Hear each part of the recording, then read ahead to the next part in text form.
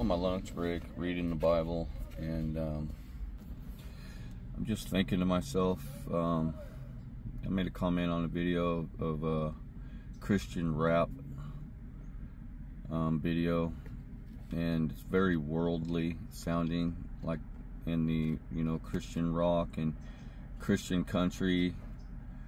I can't listen to it. The Spirit just don't want me listening to it. It's too worldly. The beat, it's not right for the gospel. The Lord tells us in His Word to listen to His hymns and that kind of stuff. When you listen to the old gospel hymns, that's gospel music. That's the stuff that God wants you to play unto Him. When we start getting into the bebop and the certain kind of instrumental play that grabs our attention, I think it leads us away from the Lord and brings us to our own emotions, and that worldly stuff, and that to me is lukewarm. The Bible, when I read the Bible, and then I hear the worldly music that, like, the radio station K-Love plays, and the people want to glorify God in their whatever type of music that they like. Hey, if you're not glorifying God and singing praises unto Him, and leaving out the upbeat instrumental stuff that people use in this world for their music, you're lukewarm. It's lukewarm music. I don't care what anybody says. We need to come out from among the world and not partake or make God's things worldly things like the world wants to do. There's such a big church out there in the world today that don't understand that they're glorifying the world in their church, and they think that God's good, and they're just happy, have your best life now. You got your prosperity gospel programs, God forgives no matter what, as long as you believe and call upon the name of the Lord, you shall be saved. Yeah, the Bible does say that, but when you put all the scriptures together, to believe is to obey, to be holy, and without holiness no man will see God. Getting a little bit of arguments with people, with the texting back and forth a little bit. I'm a little harsh, but I do love them. But I admit I do get a little angry, but be angry and sin not. What can I say to these people that don't understand? I can't say anything. They're gonna have to, or you're gonna have to read your word, man, and open it up and start listening to it. All of it, quit listening to your church, quit listening to your pastor because he's leading you astray. You need to seek the truth out for yourself, and not be so proud and think that you can bring the world into the gospel and make this happy go lucky, I'm a child of God nonsense, and start submitting to the whole word of God, and denying the things of this world. Come out from the things of this world, because you're either a friend of the world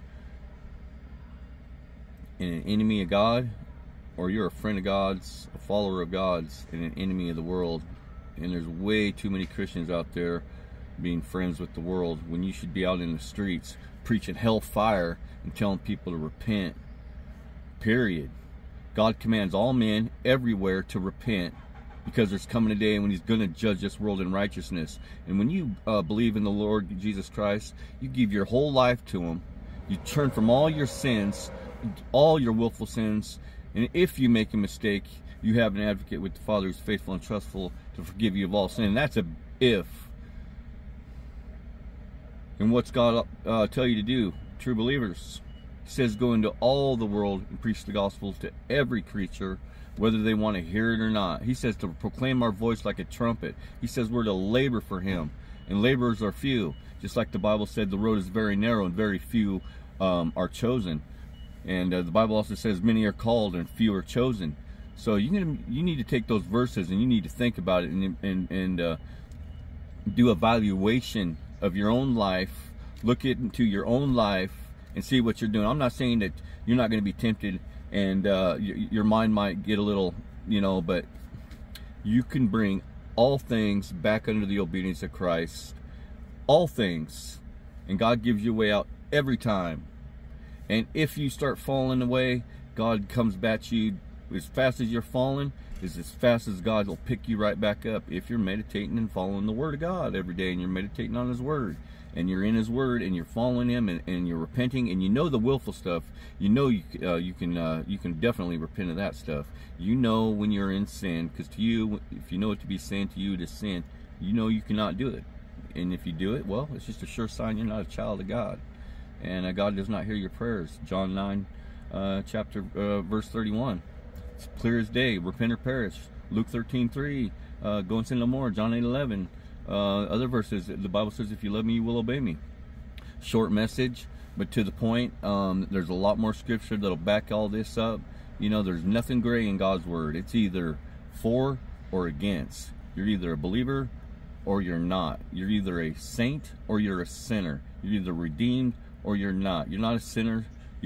Was a sinner. Now you're a saint if you're believing and following, obeying the gospel. But no sinner has any inheritance in God's kingdom. You must become born again. John 3:3, the Bible says. And if you're lukewarm, God's going to chew you up and spit you out of His mouth. That's Revelations 3:16. So you better start waking up, you lukewarm Christians, because God is angry with you more than anybody. And you're going to have the worst time in hell. It's going to be harder for you because, well, guess what? You have the truth and you still want to fall on that once saved, always saved nonsense when God commands you to hold fast, to repent, to obey till the end. Because you're never gonna, the devil's always gonna tempt you. Your flesh is always gonna be in rebellion of your spirit. That's why you gotta walk with the Lord. You gotta walk in the Spirit. And if you walk in the Spirit, you will not fulfill the lusts of the flesh. God bless you.